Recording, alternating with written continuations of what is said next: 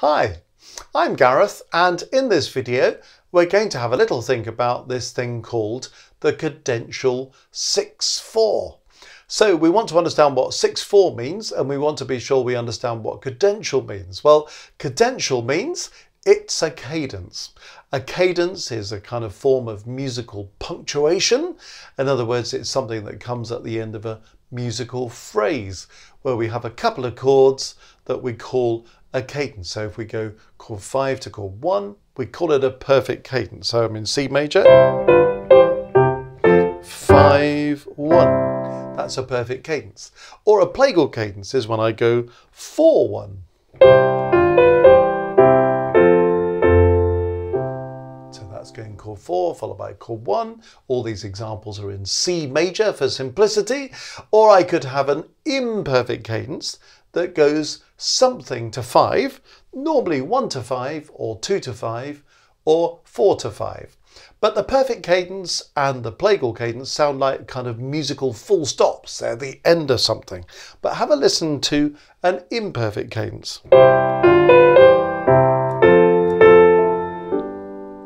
You can hear it's the end of something, but it's not the end of the piece, is it? It's still left a little bit in mid-air.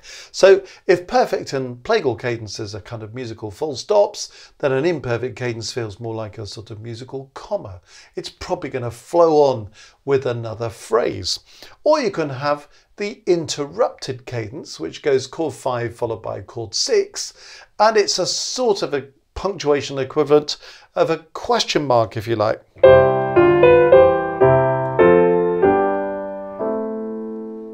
Feel that slight surprise element when you come to that final chord, that chord 6. So these are all cadences. So that's the first thing to be clear about. If I'm talking about something that is cadential, I'm talking about it in its place as a cadence at the end of a musical phrase. Okay, let's talk about the 6/4 bit. Well, 6/4 is taking us back to the Baroque system of figured bass. And the way the figured bass worked in the Baroque is that you had a bass note and the numbers told you which notes to play above the bass note. So if I have C in the bass and I've got 6/4, well, the thing is, if C is number 1, what's number 4? So 1, 2, 3, 4, number 4 is F. What's number 6? Well, if number 4 is F, G's number 5, so 6 is A, isn't it? So a 6/4 above C would be C, F and A.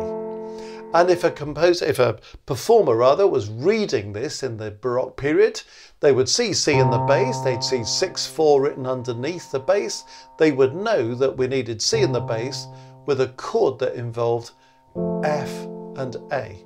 And you can play that in any distribution that you want. All of those are examples of 6/4 because you don't have to have 6 exactly above the bass and 4 exactly above the bass. You can use those spread of notes wherever you want to, but as long as you're using the notes of that chord, the 6/4 is telling you what the chord is. But it's about intervals above the bass. Okay, now then, let's move on to talk about this cadential 6/4 then.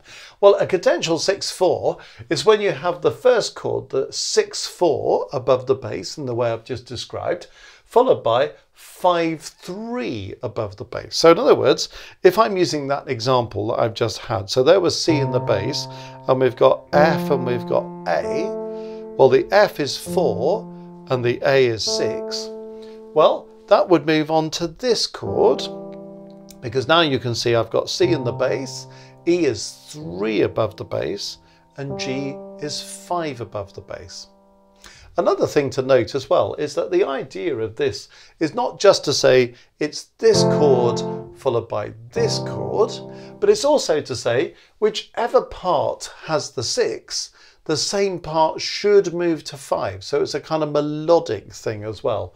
And whichever part has the 4, the same part should move to 3. So say, for example, I take this example we've just given, 6/4 going to 5/3. Okay, now let me redistribute that chord. So here's the 6/4 chord, and here's a 5/3 chord to follow it. Now can you see that I've got 6 in the tenor part here, this A in the tenor, that 6 is going to 5, which is G in the same part, the tenor part. And in this example, I've got F in the soprano, and the F is moving down to 3, which is the E. But I could have exactly that in a different distribution, like this one, for example, where you can see I've got 6 here, going to 5 in the alto part, and I've got 4 up here in the tenor, going to 3 in the tenor. So it's telling us about the two chords, 6/4 above the bass, followed by 5/3 above the bass, but also encouraging us to put 6 followed by 5 in the same part, and 4 followed by 3 in the same part. The other thing you may have noticed, and this is one thing that makes the Cadential 6/4 so attractive to composers, is that the bass note is the same for the 6/4 as it is for the 5/3. So I had C at the bottom, I put 6/4 above it. When I move to 5/3, I've still got the same bass note.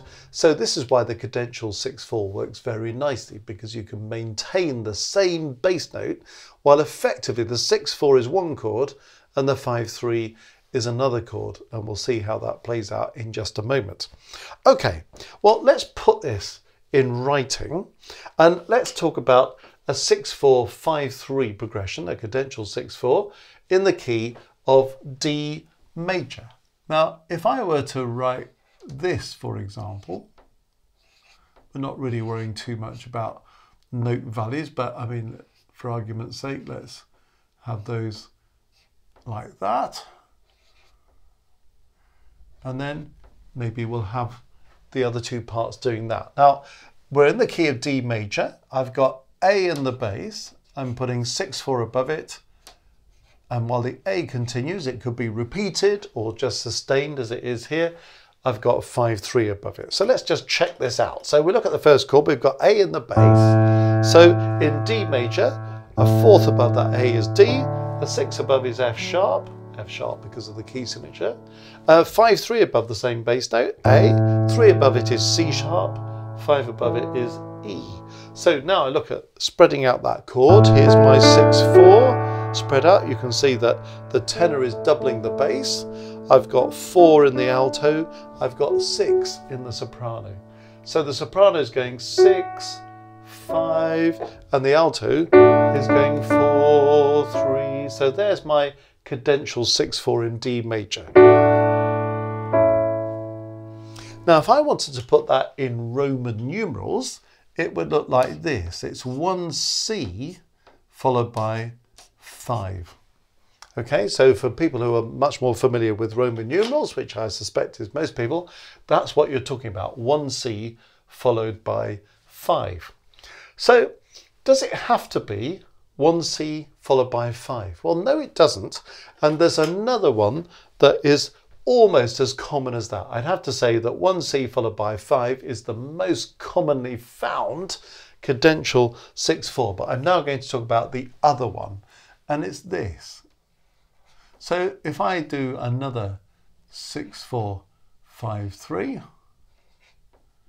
it could look like this. Okay, so there's 6/4 followed by 5/3. But this time I've got to think about what does that mean in terms of Roman numerals. Well, in the key of D major, it's 4C followed by 1. Okay, so let's check it out. We've got D in the bass this time. That B is a 6 going to a 5. The D in the alto is just doubling the bass. That's absolutely fine. And in the soprano, I've got 4 above the D in the bass going to 3. So put that together, 6/4, 5/3. And this time it's going 4C to 1. So these are the two most commonly used Cadential 6/4s. So you can have 1C followed by 5, or you can have 4C followed by 1. So I hope what I've tried to explain there is clear about Well, why is it cadential? Because it's a cadence coming at the end of a phrase. Why is it 6/4? Because that's the Baroque system of figured bass, thinking about intervals above any given bass note. Here's the cadential 6/4 progression, 6/4 followed by 5/3. That's telling me about the chords, but it's also telling me about melodic movement, 6 going to 5, 4 going to 3. And this is how it kind of plays out, if you like, in real life, that you tend to go 1C to 5, or you go 4C to 1. But both of these are 6/4, 5/3 progressions. So cadential 6/4, something well worth knowing about.